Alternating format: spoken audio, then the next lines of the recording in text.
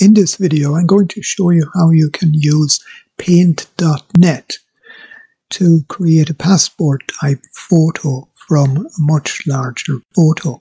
Paint.net is available for about $7.99 from the Microsoft Store.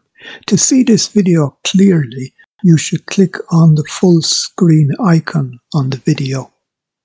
I'm going to choose the Open icon on the toolbar and then double click on the photo that I want to work on. I'm going to click on the Select icon on the panel on the left, and then I'm going to select the area of interest that I want to work on, which is that area there. And then I release the button and I copy that to the clipboard. Now I want to get rid of my canvas, so I click the red X up on the top, and then I click to create a new canvas.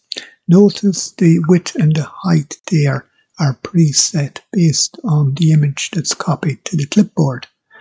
So that's fine. I'm going to reduce that down further, but all I want to change here is the dots per inch down to 72, which is the standard for printing photos out on paper.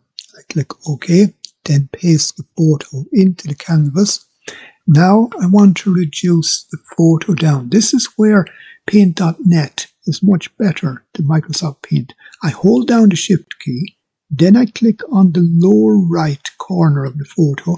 Now I can increase or decrease the photo without distorting the aspect ratio. As I'm decreasing it, I'm looking at the status bar. I want to bring this down to 300 pixels in width by 316 in height, and that is fine. And then I copy that to the clipboard.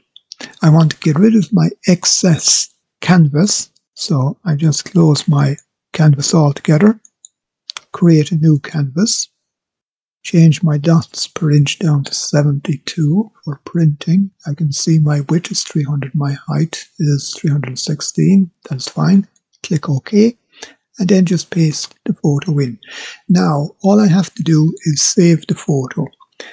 The default option is PNG, but I want to choose JPEG because there's better compression built into the JPEG file format than PNG. PNG has advantages in other areas, such as in transparent backgrounds, but I'm not interested in transparent backgrounds in this video.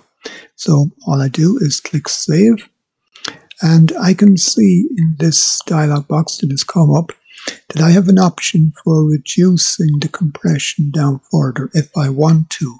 For example, I have this drop down saying best quality, which brings the file size up, but best compression is what I'm choosing, and the file size is down to 87.4 kilobytes, which is a nice economical size. And I click OK. And if I close down my Paint.net and look at my photo, I can see, when I click on my photo down the status bar, it's 300 by 316. So that was a tutorial video on how to use Paint.net, available from the Microsoft Store for just $7.99.